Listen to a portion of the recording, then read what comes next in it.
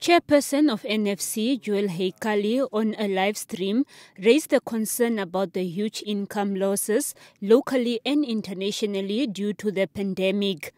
COVID-19, which impacted employment, hundreds of employment, and as well as local productions also that were not able to go into production. Due to the scarcity of funds, the Commission has also decreased its funding support. Namibia Film Commission have received $3 million Namibian dollars for that financial year.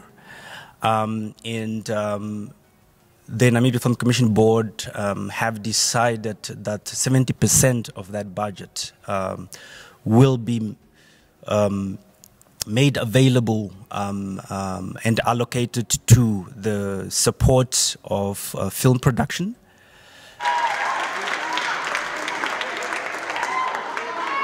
Heikali further says they are hopeful that the 8 billion stimulus package will offer some relief to the sector.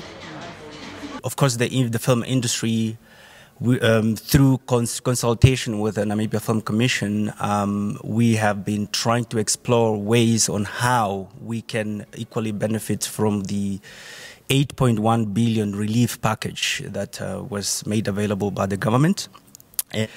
Trying to look at ways and how best the